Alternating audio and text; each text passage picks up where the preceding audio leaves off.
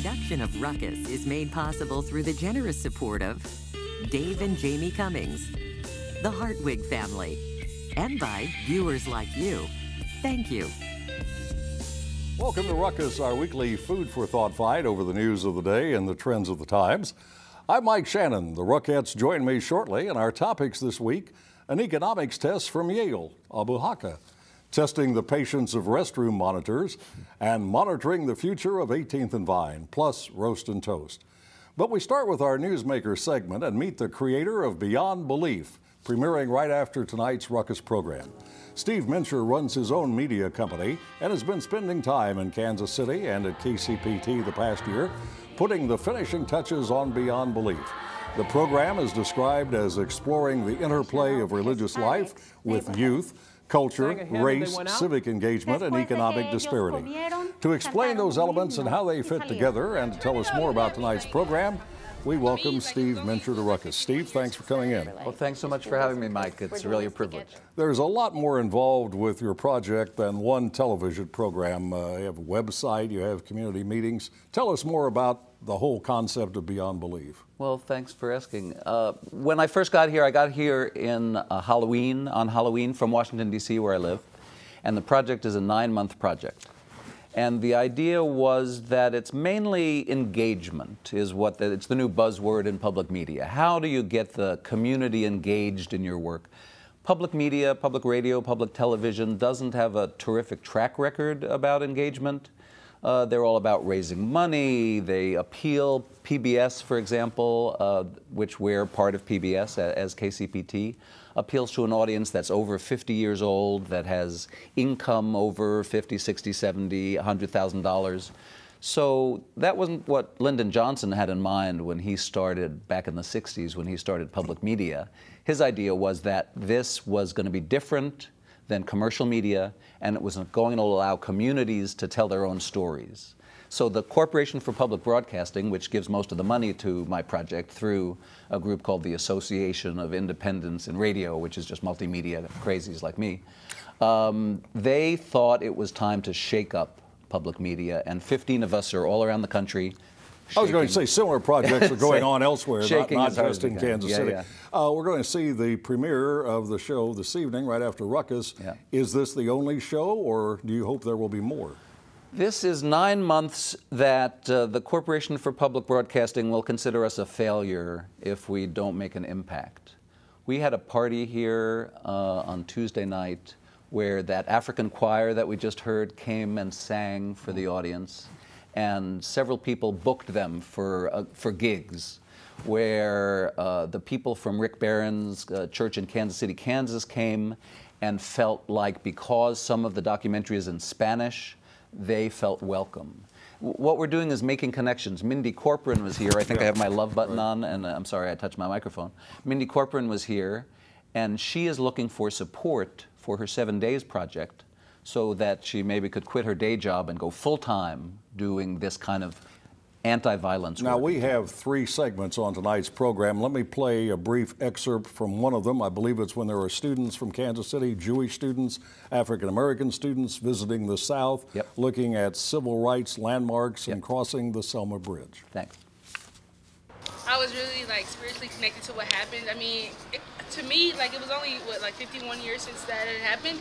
And so to be walking in the same, on the same bridge, the footsteps of people who made all the things that I just voted last week. So the fact that that was possible because the sacrifices and the courage of the people that walked that same bridge that I just walked.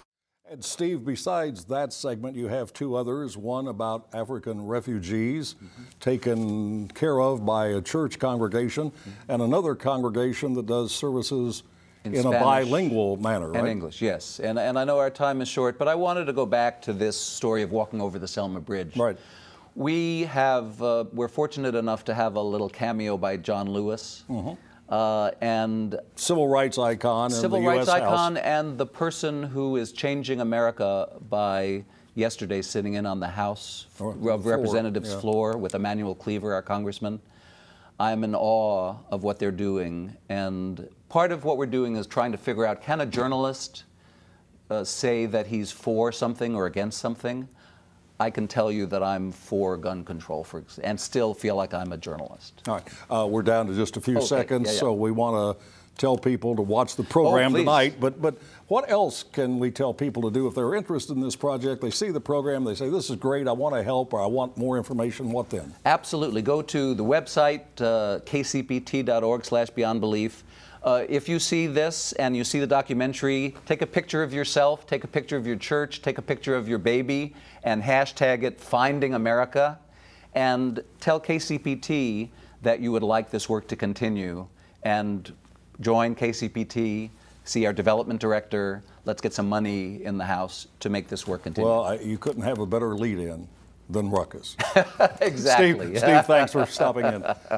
That is Steve Mencher, the creator of Beyond Belief, airing at 7:30 tonight, right after this program. Now, let's meet the panel and start a ruckus.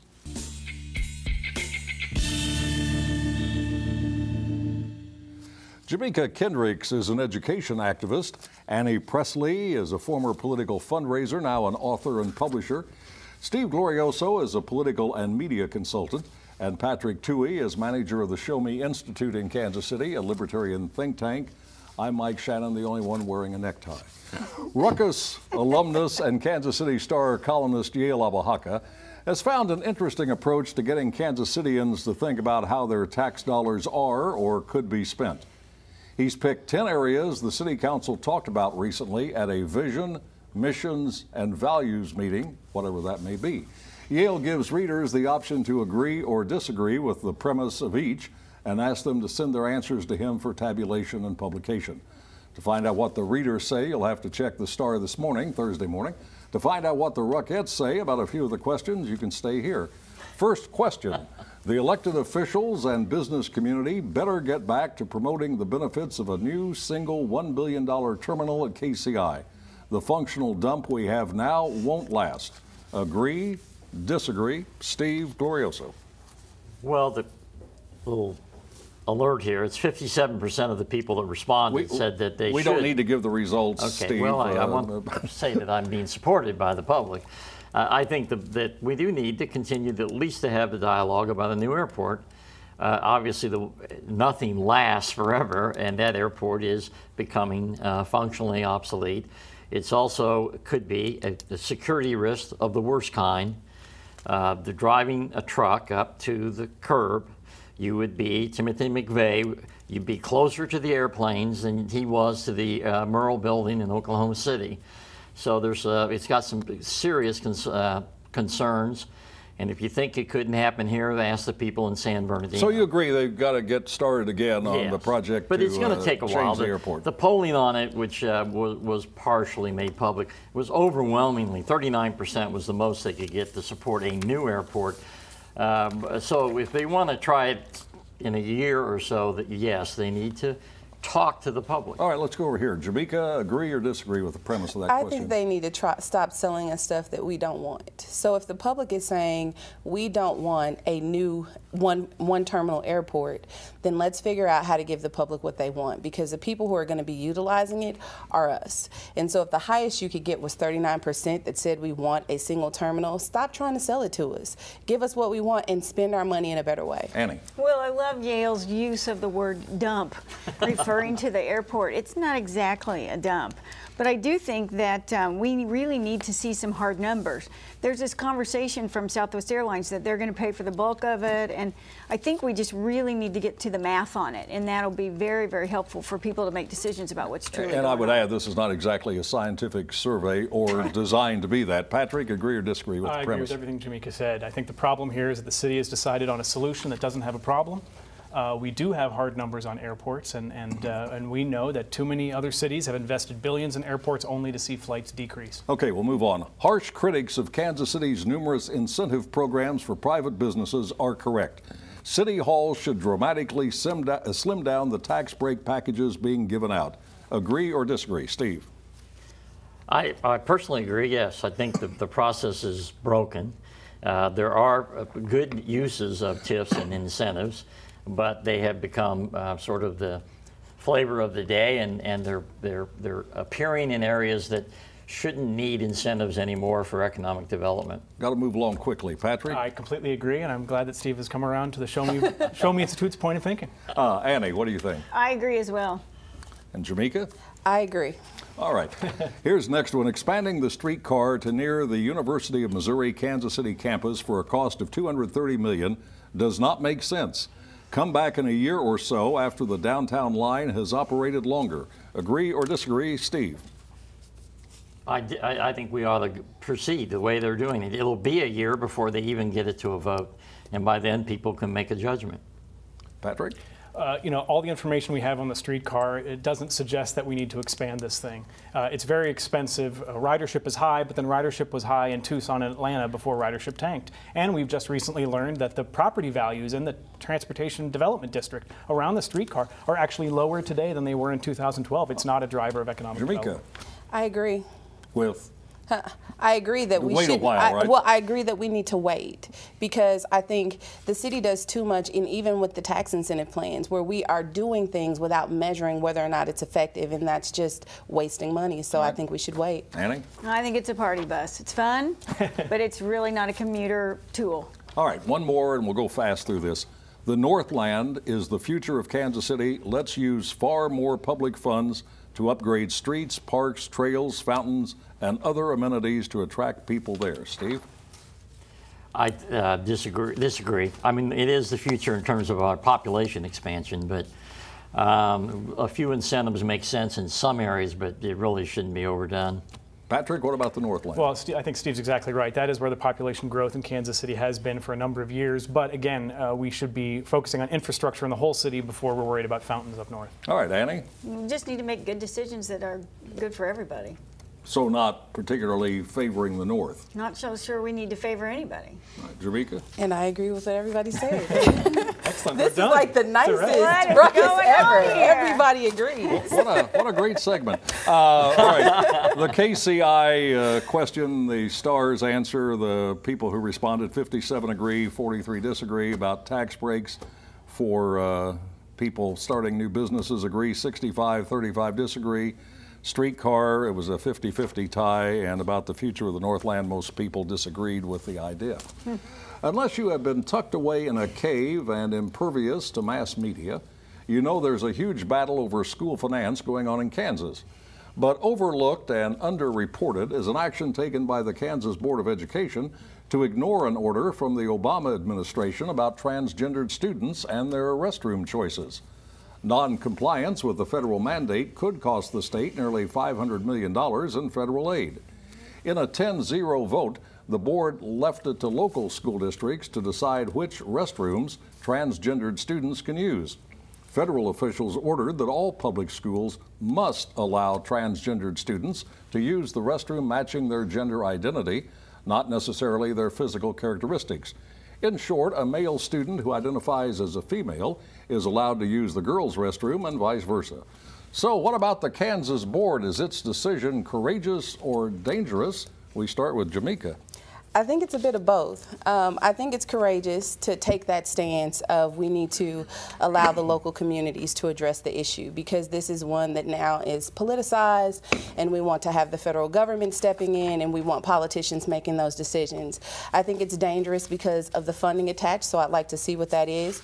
But I personally think that when it comes to decisions like that, I think it is left best to the local communities, because we best understand the needs in our schools and in our communities. And if we're saying that we don't want the federal government, mandating everything within our communities, then why are we allowing it to do it in schools? And I think the schools have already found good solutions to how to deal with this. But the government's already done this. The order has already been issued. The mandate has been issued to the states. So is it courageous or dangerous for the State Board of Education to say, pay no attention to what the Obama administration has mandated? Actually, it's a little bit dangerous sounding, but I think it is courageous that they are going to take it state by or district by district and make their own decisions. But I'd like to put a little perspective on this conversation, Mike, because we're talking about 700,000 people in the United States who identify trans. So that is 1/3 of 1% of the population in the United States. The danger, I think, is that we're making this a bigger issue than it needs to be. And like Jamekia said, many districts have solved the problem on their own without federal mandates. And to put the money in danger for each district, I think is very, very aggressive and truly sets up another partisan conversation that is super not needed for 1/3 of 1% of the population. Patrick, by what stretch of the U.S. Constitution can one find the responsibility of the federal government to mandate what restrooms transgendered students use in all the public schools in America? Well, I think you've answered your own question. I'd like to do that. It's not there. This is the interjection, unfortunately, of politics masquerading as policy. This is not a serious need in school districts. School districts around the country have been solving this on their own, piecemeal as needed, but this invites lawsuits, states versus the federal government, families within districts, and it's going to make a big mess, and children perhaps who need special attention are now going to become the subject of angry adults. Steve, have we found anything that you might think is federal overreach?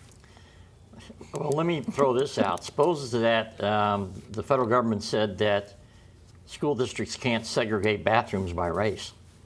Would anyone here say, oh my God, thank God they're doing that? I mean, this is a political diversion from a Kansas legislature that appears to not give a damn about if the schools close in a month. So, you know, fund education in Kansas. But Kansas legislature didn't issue this mandate. No, the Obama administration issued it. But they've all jumped on it. Legislators pretending they're going to introduce legislation.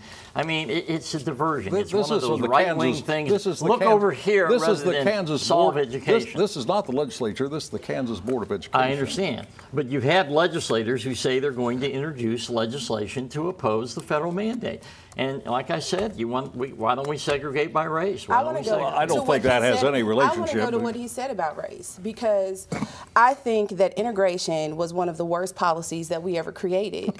I honestly do. And I don't think it was bad. It was bad intention, just like I don't think the bathroom policies are bad intention. But what did it solve? It forced black families to go into white schools.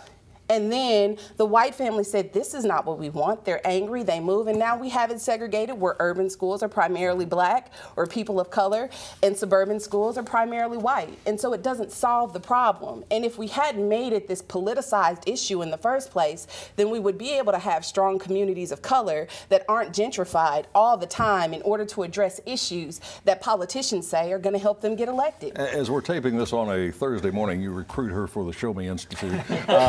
As we're taping this on a Thursday morning, June the 23rd, legislature is going back into session in Kansas to try to resolve the school funding issue.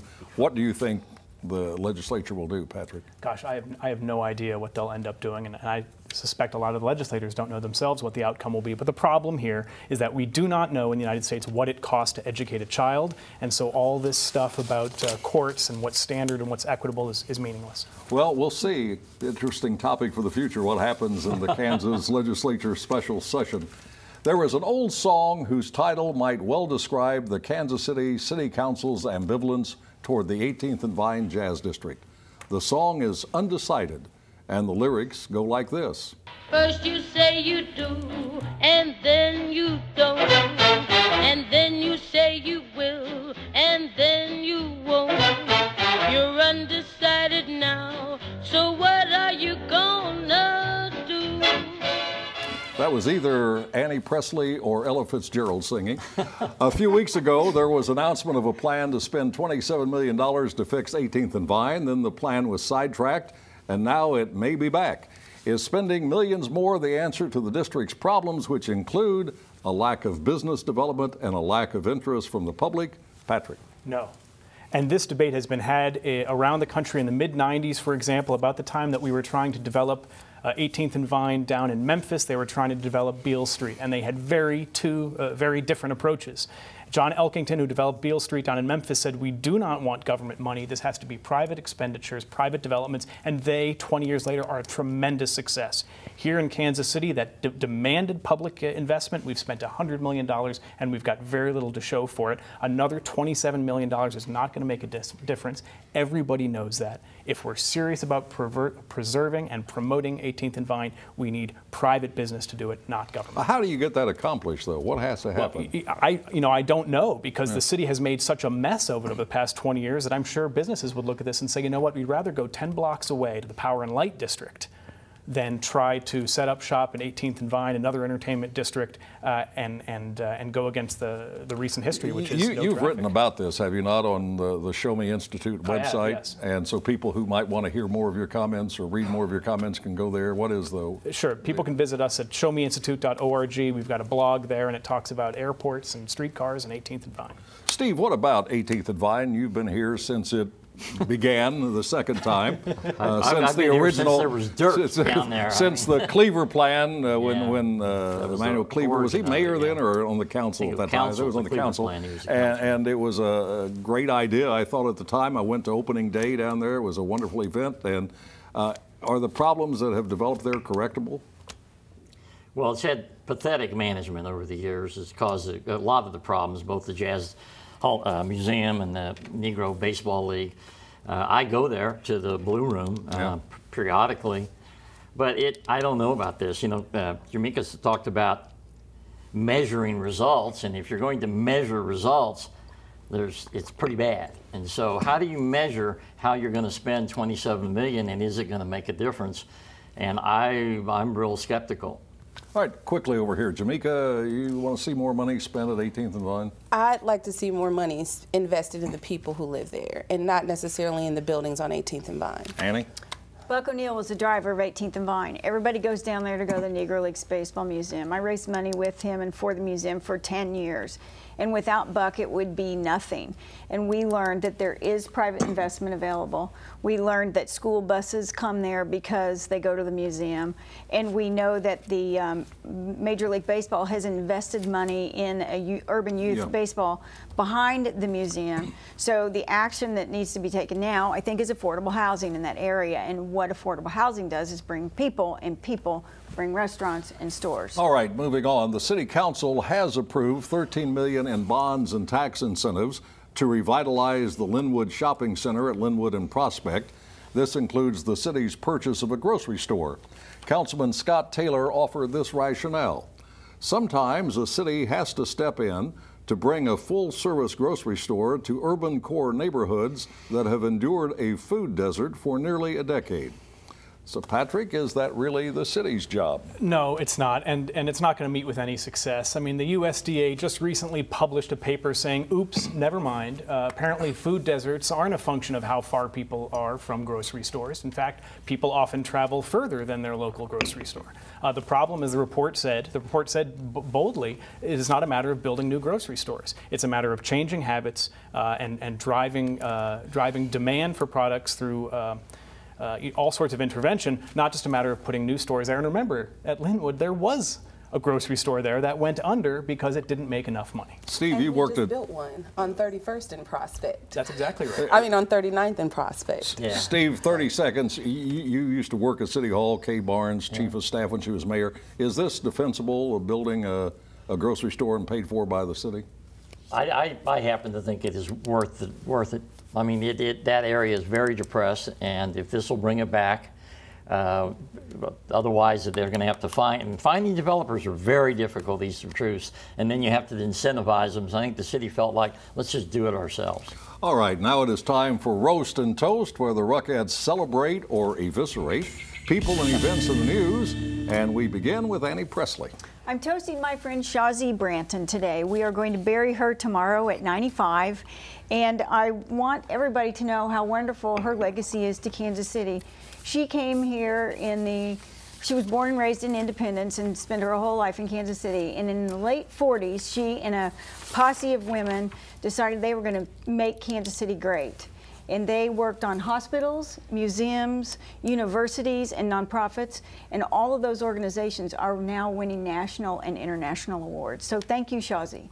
Patrick is trying to make Kansas City great again. Well, along those lines, my roast this week is to Gail Abuhalka and the Kansas City Star that employs him. The Star has bemoaned in its news pages and its editorial pages the coarseness of rhetoric this political season, but they seem to overlook the #1 offender in their own newspaper. On this program, in print, and most recently on Twitter, where Yale condemned people to hell. he has kind of plunged new territory in an incivil, impolitic discourse. And it is unworthy of Kansas City and certainly unworthy of Kansas City's newspaper. He may have learned that by being on Ruckus all those years. Jamekia? I actually want to toast a group of people, teachers.